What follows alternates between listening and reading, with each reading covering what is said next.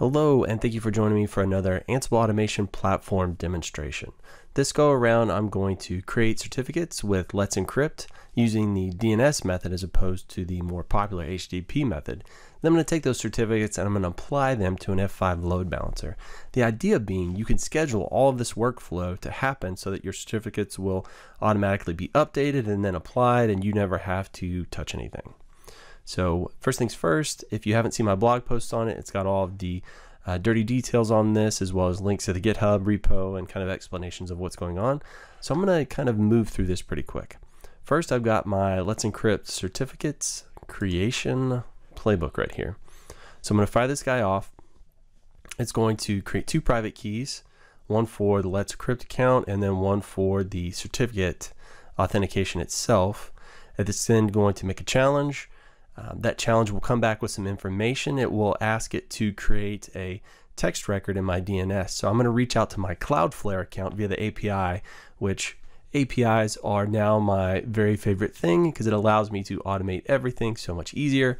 Once it reaches out to Cloudflare and creates that text record rather, after that the challenge can actually be validated. So it's going to reach out here in this last step and it's going to validate that certificate based on that DNS entry. Now I have some delays in here because this can take a little bit of time from the creation of the record to actually being able to validate, right? They can be a few seconds. So I add a few extra retries in there.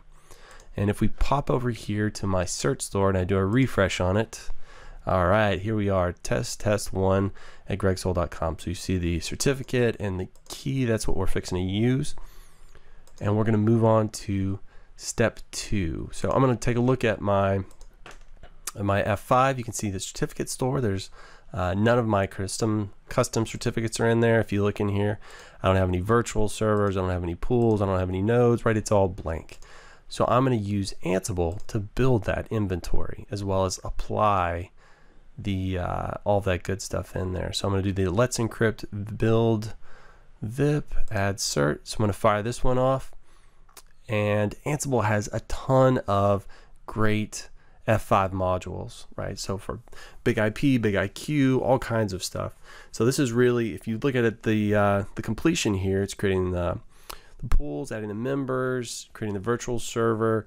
Then it gets to some of the interesting bits. It actually uploads the certificate, uploads the key, then creates a an SSL profile, and then creates the virtual server based on that. It really ran that fast.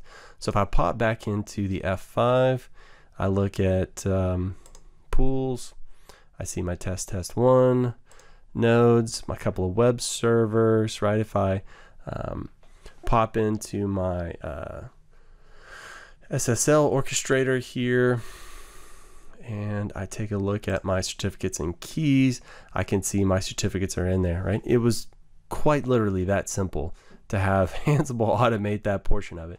Now, how do I automate the part where it updates all the good stuff?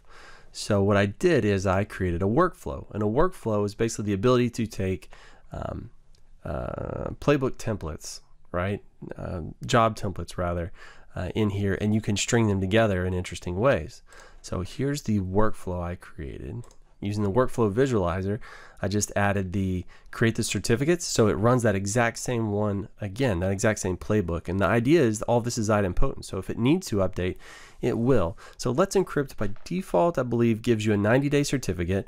What I do is I schedule this to run every 30 days, and if it still has 60 days or less, it does nothing. So it waits for that certificate to get to a certain level of expiration, and then it will go ahead and update.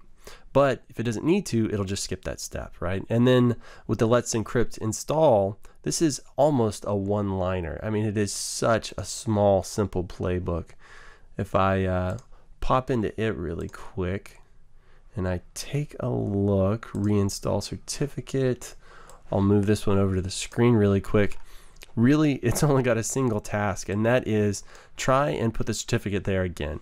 And again, this is idempotent. It's going to compare the two certificates. If they're the same, it'll do nothing. That's great. If it has been updated, it will go ahead and apply it. So this workflow template, I should be able to fire it off, launch, and it will connect here and try and rerun the regular certificate of store update. If you look, it's mostly just OKs and skips, right? Because it didn't actually need to update anything. If we pop back over to jobs, I should see that last application, reinstall certificate, and I just see the green OK. It didn't actually need to do anything. So if I wanted to put this on a schedule, which I definitely do because I don't want to have to maintain this stuff, I just go into the workflow template, I click on schedules, add the plus, and then I will just give it a name. And then I will tell it to run just once every 30 days, and I'm done, right? If I click save, I'm complete. So this could definitely be extended to encompass the entirety of your infrastructure, multiple F5s, multiple zones, right? It's very extendable. You can utilize this in all different manner of ways. I'm curious if you guys can see using this in a specific way. If you can, let me know about it in the comments. If you would change anything, do anything different, let me know that too. Thank you guys for watching, and we'll see you next time.